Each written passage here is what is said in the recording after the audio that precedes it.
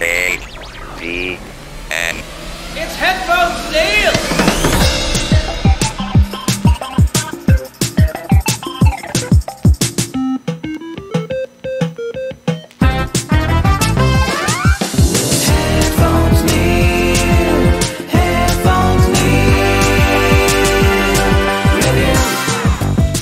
What's up, guys? Welcome back to HeadphonesNeil Reviews. I'm your host, as always, HeadphonesNeil, bringing you my set of reviews for this week. So, I have a season finale to talk about and a related film, a new show that started back up, another season, and mostly the same set of reviews as last week, along with a gameplay update. So, with that being said, as a continuation from last week, I had a chance to watch The Lord of the Rings, The Return of the King, and overall for me, the movie holds up. It's a very long film. There's a lot of stuff that's easy to forget as far as the back and forth of stuff, the fighting of men to reclaim their kingdom and all of that stuff, but overall, a good relationship between, Sam and Frodo, the friendship between Gimli and Legolas and all that, and then Aragorn becoming king, and just the general completion of all the different story arcs when you get to see that of how much they had to resolve to the third film.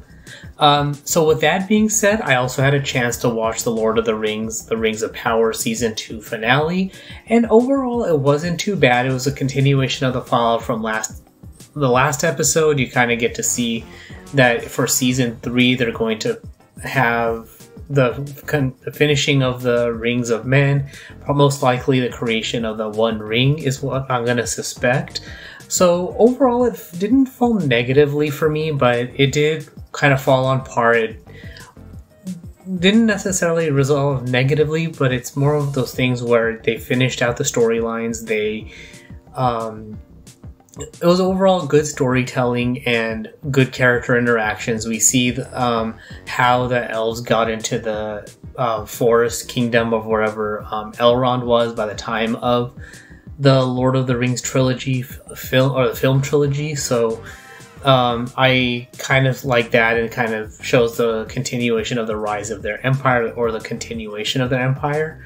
The only thing that didn't stand out as anything good for me was the creation of, or how Gandalf came up with his name.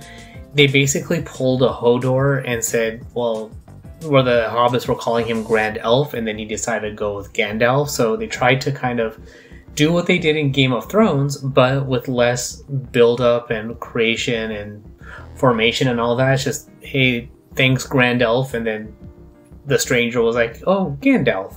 And so that's why, like, if they were not trying to copy Game of Thrones, then it was weakly done, just because, like, well, one to another, I guess you're supposed to try to read it from the stranger's face. If they were copying Game of Thrones, then it's a kind of cop-out to have, or like a cheaply thing done to come up with Gandalf's name.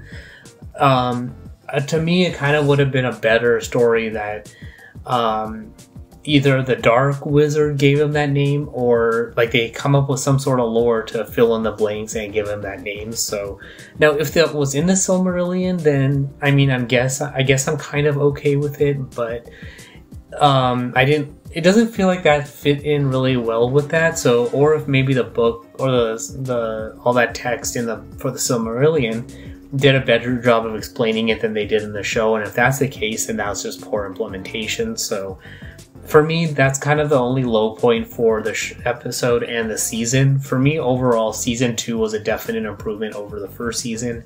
So I can't wait to see what we get in the third season, and then the whole thing with Isildur and claiming the ring, and how they finish tying that out to the Lord of the Rings films.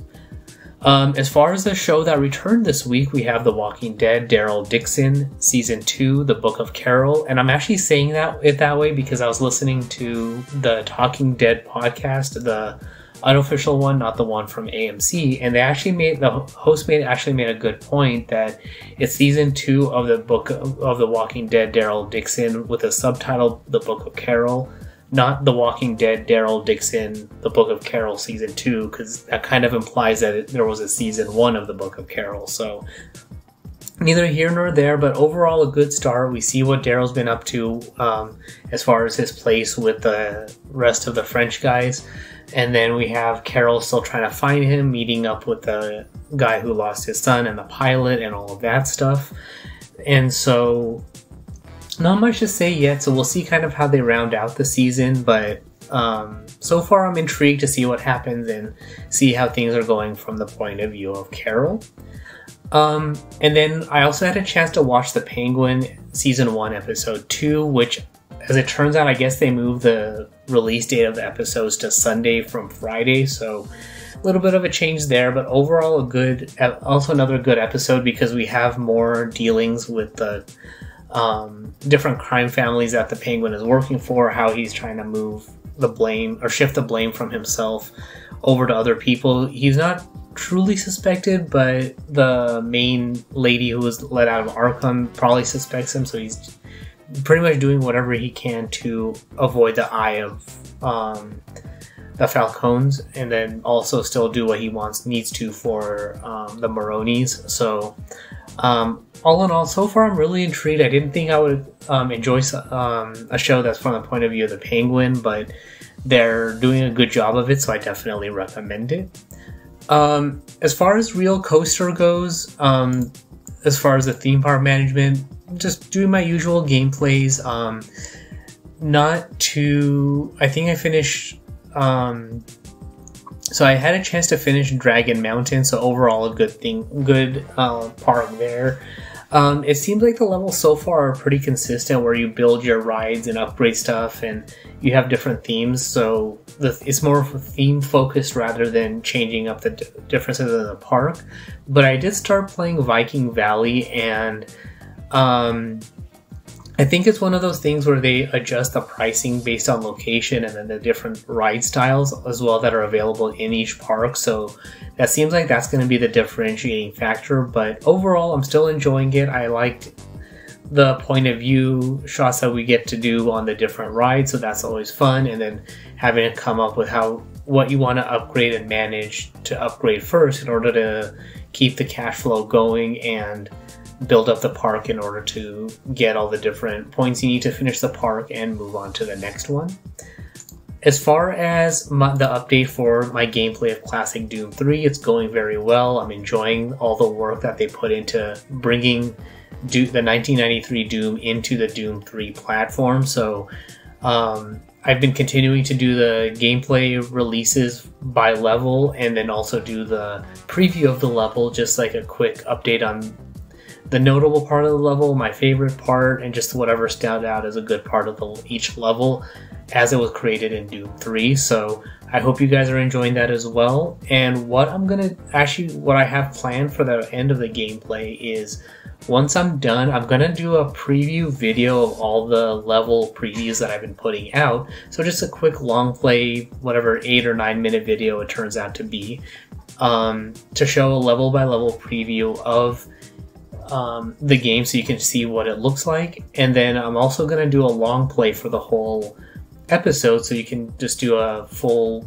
however long it takes watching of it. So if you want a full cinematic gameplay or full cinematic video of the gameplay, then you can do that as well. So based on the current schedule, look out for that release coming next week. So all in all, though, so far a fun game. I can't wait to get to the final level to see how I think the Barons of Hell are the final bosses, so I can't wait to see how that turns out. So that's all there is for this particular episode and review. So if you have any questions, comments, feedback, want to comment on the episode or anything like that, or provide your feedback, everything is linked on the website at HeadphonesNeil.reviews. If you want early access to the episode along with the ad-free version of it, a link to the video version of that episode, you can support the show on Patreon at patreon.com/Patel01. But that is all for this particular episode. Thanks for tuning in, and until next time.